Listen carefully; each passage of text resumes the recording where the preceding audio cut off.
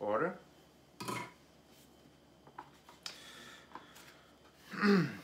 Federalist number 78, the Judiciary Department, by Alexander Hamilton. We proceed now to an examination of the Judiciary Department of the proposed government. In unfolding the defects of the existing confederation, the utility and necessity of a federal judiciary have been clearly pointed out. It is less necessary to recapitulate the considerations there urged, as the propriety of the institution in the abstract is not disputed, the only questions which have been raised being relative to the manner of constituting it and to its extent. To these points, therefore, observation shall be confined. The manner of constituting it seems to embrace these several subjects. First, the mode of appointing the judges. Second, the tenure of which they are to hold their places. Third, the partition of the judiciary authority between different courts and their relations to each other. First, as to the mode of appointing the judges, this is the same with that of appointing the officers of the Union in general, and has been so fully discussed in the two last numbers that nothing can be said here which would not be useless repetition. Second, as to the tenure by which the judges are to hold their places, this chiefly concerns their duration in office, the provisions for their support, the precautions for their responsibility. According to the plan of the Convention, all judges who may be appointed by the United States are to hold their offices during good behavior, which is conformable to the most approved of the state constitutions, and among the rest to that of this state. Its propriety having been drawn into question by the adversaries of that plan is in no light symptom of the rage for objection which disorders their imaginations and judgments. The standard of good behavior for the continuance in office of the judicial magistracy is certainly one of the most valuable of the modern improvements in the practice of government. In a monarchy, it is an excellent barrier to the despotism of the prince. In a republic, it is no less excellent barrier to the encroachments and oppressions of the representative body. And it is the best expedient which can be devised in any government to secure a steady, upright, and impartial administration of the laws. Whoever attentively considers the different departments of power must perceive that in a government in which they are separated from each other, the judiciary, from the nature of its functions, will always be the least dangerous to the political rights of the Constitution, because it will be least in a capacity to annoy or injure them.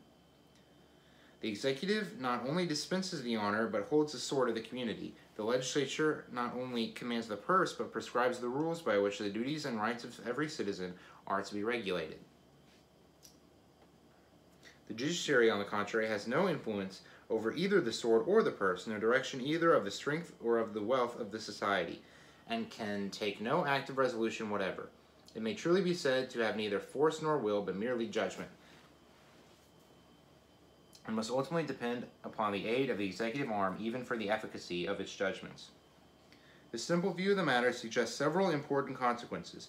It proves incontestably that the judiciary is beyond comparison the weakest of the three departments of power, and it can never attack with success either of the other two, and that all possible care is requisite to enable it to defend itself against their attacks. It equally proves that though individual oppression may now and then proceed from the courts of justice, the general liberty of the people can never be endangered from that quarter. So long as the judiciary remains truly distinct from both the legislative and from both the legislature and the executive. For I agree that there is no liberty if the power of judging be not separated from the legislative and executive powers. And it proves, in the last place, that as liberty can have nothing to fear from the judiciary alone, but would have everything to fear from its union with either of the other departments, that as all the effects of such a union must ensue from a dependence of the former on the latter, notwithstanding a nominal and apparent separation, that, as from the natural feebleness of the judiciary, it is in continual jeopardy of being overpowered, awed, or influenced by its coordinate branches. And that, as nothing can contribute so much to its firmness and independence as permanency in office, this quality may therefore be justly regarded as an indispensable ingredient in its constitution, and in a great measure as the citadel of the public justice and the public security. The complete independence of the courts of justice is peculiarly essential in a limited constitution. By a limited constitution, I understand one which contains certain specified exceptions to the legislative authority, such, for instance, as that it shall pass no bills of attainder, no ex post facto laws, and the like. Limitations of this kind can be preserved in practice no other way than through the medium of courts of justice, whose duty it must be to declare all acts contrary to the manifest tenor of the Constitution void. Without this, all the reservations of particular rights or privileges would amount to nothing. Some perplexity respecting the rights of the courts to pronounce legislative acts void, because contrary to the Constitution, has arisen from an imagination that the doctrine would imply a superiority of the judiciary to the legislative power. It is urged that the authority which can declare the acts of another void must necessarily be superior to the one whose acts may be declared void. As this doctrine is of great importance in all the American constitutions, a brief discussion of the grounds on which it rests cannot be unacceptable. There is no position which depends on clearer principles than that every act of a delegated authority, contrary to the tenor of the commission under which it is exercised, is void. No legislative act, therefore, contrary to the Constitution, can be valid. To deny this would be to affirm that the deputy is greater than his principal, that the servant is above his master, that the representatives of the people are superior to the people themselves, that men acting by virtue of power may do not only what their powers do not authorize, but what they forbid. If it be said that the legislative body are themselves the constitutional judges of their own powers, and that the construction they put upon them is conclusive upon the other departments, it may be answered that this cannot be the natural presumption, where it is not to be collected from any particular provisions in the Constitution. It is not otherwise to be supposed that the Constitution could intend to enable the representatives of the people to substitute their will for their will to that of their constituents. It is far more rational to suppose that the courts were designed to be an intermediate body between the people and the legislature in order, among other things, to keep the latter within the limits assigned to their authority. The interpretation of the laws is the proper and peculiar province of the courts. The Constitution is, in fact, and must be regarded by the judges as a fundamental law. It therefore belongs to them to ascertain its meaning, as well as the meaning of any particular act proceeding from the legislative body. If there should happen to be an irreconcilable variance between the two, that which has the superior obligation and validity ought, of course, to be preferred. Or, in other words, the Constitution ought to be preferred to the statute, the intention of the people to the intention of their agents. Nor does this conclusion by any means suppose a superiority of the judicial and legislative power. It only supposes that the power of the people is superior to both, and that where the will of the legislature, declared in its statutes, stands in opposition to that of the people, declared in the Constitution, the judges ought to be governed by the latter rather than the former. They ought to regulate their decisions by the fundamental laws rather than by those which are not fundamental. This exercise of judicial discretion in determining between two contradictory laws is exemplified in a familiar instance. It not uncommonly happens that there are two statutes existing at one time, clashing in whole or in part with each other, and neither of them containing any repealing clause or expression.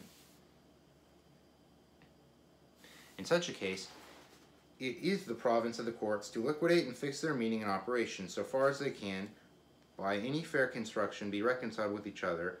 Reason and law conspire to dictate that this should be done. Where this is impracticable, it becomes a matter of necessity to give effect to one in exclusion of the other. The rule which has obtained in the courts for determining their relative validity is that the last in order of time shall be preferred to the first. But this is a mere rule of construction not derived from any positive law, but from the nature and reason of the thing. It is a rule not enjoined upon the courts by legislative provision, but adopted by themselves as consonant to truth and propriety, or the direction of their conduct as interpreters of the law.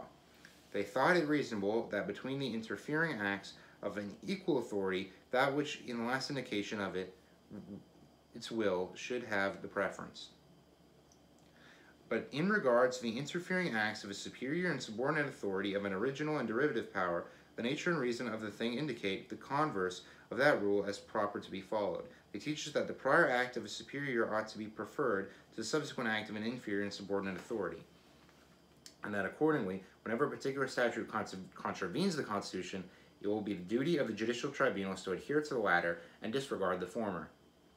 It can also be of no weight to say that the courts, on the pretense of a repugnancy, may substitute their own pleasure to the constitutional intentions of the legislature. This might as well happen in the case of two contradictory statutes, or might as well happen in every adjudication upon any single statute. The courts must declare the sense of the law, and if they should be disposed to exercise will instead of judgment, the consequence would equally be the substitution of their pleasure to that of the legislative body. The observation, if anything, would prove that there ought to be no judges distinct from that body. If, then, the courts of justice are to be considered as the bulwarks of a limited constitution against legislative encroachments, this consideration will afford a strong argument for the permanent tenure of judicial offices, since nothing will contribute so much to this as this to that independent spirit in the judges which must be essential to the faithful performance of so arduous a duty. This independence of the judges is equally requisite to guard the Constitution and the rights of individuals from the effects of those ill humors which the arts of designing men or the influence of particular conjunctures sometimes disseminate among the people themselves, in which, though they speedily give place to better information and more deliberate reflection, have a tendency in the meantime to occasion dangerous innovations in the government and serious oppressions of the minor party in the community. Though I trust the friends of the proposed Constitution will never concur with its enemies in questioning that fundamental principle of republican government which admits the right of the people to alter or abolish the established Constitution whenever they find it inconsistent with their happiness. Yet it is not to be inferred from this principle that the representatives of the people, whenever a momentary inclination happens to lay hold of a majority of their constituents incompatible with the provisions in the existing Constitution, would, on that account, be justifiable in a violation of those provisions, or that the courts would be under a greater obligation to connive at infractions in this shape than when they had proceeded wholly from the cabals of the representative body. Until the people have, by solemn and authoritative act, annulled or changed the established form, it is binding upon themselves collectively, as well as individually, and no presumption or even knowledge of their sentiments can warrant their representatives a departure from it prior to such an act. But it is easy to see that it would require an uncommon portion of fortitude in the judges to do their duty as faithful guardians of the Constitution, where legislative invasions of it had been instigated by the major voice of the community. But it is not with a view to infractions of the Constitution that only the independence of the judges may be an essential safeguard against the effects of occasional ill humor in the society. These sometimes extends no farther than to the injury of the private rights of particular classes of citizens by unjust and partial laws. Here also the firmness of the judicial magistracy is of vast importance in mitigating the severity and confining the operation of such laws. It not only serves to moderate the immediate mischiefs of those which may have passed, but it operates as a check upon the legislative body in passing them, who, perceiving that obstacles to the success of an iniquitous intention are to be expected from the scruples of the courts, are in a manner compelled, by the very motives of injustice, they meditate to qualify their attempts. This is a circumstance calculated to have more influence upon the character of our governments than but few may be aware of. The benefits of the integrity of the moderation of the judiciary have already been felt in more states than one. And though they may have displeased those whose sinister expectations they may have disappointed, they must have commanded the esteem and applause of all the virtuous and disinterested.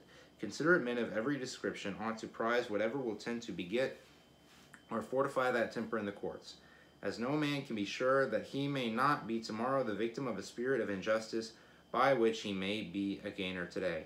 And every man must now feel that the inevitable tendency of such a spirit is to sap the foundations of public and private confidence and to introduce in its stead universal distrust and distress.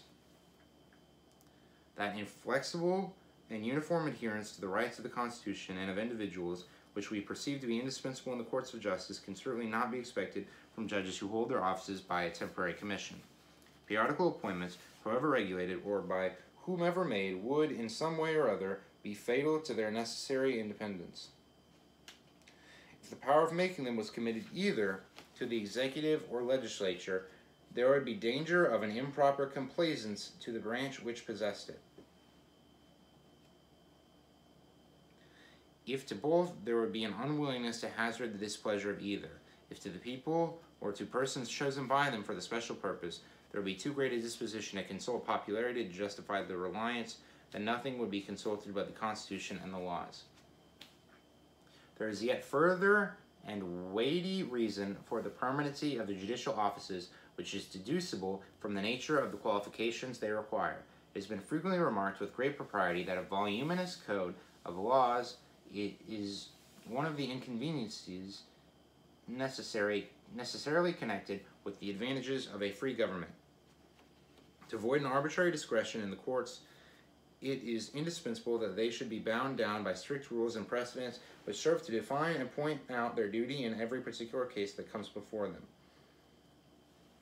And it will readily be conceived from the variety of controversies which grow out of the folly and wickedness of mankind that the records of those precedents must unavoidably swell to a very considerable bulk, and must demand long and laborious study to acquire a competent knowledge of them.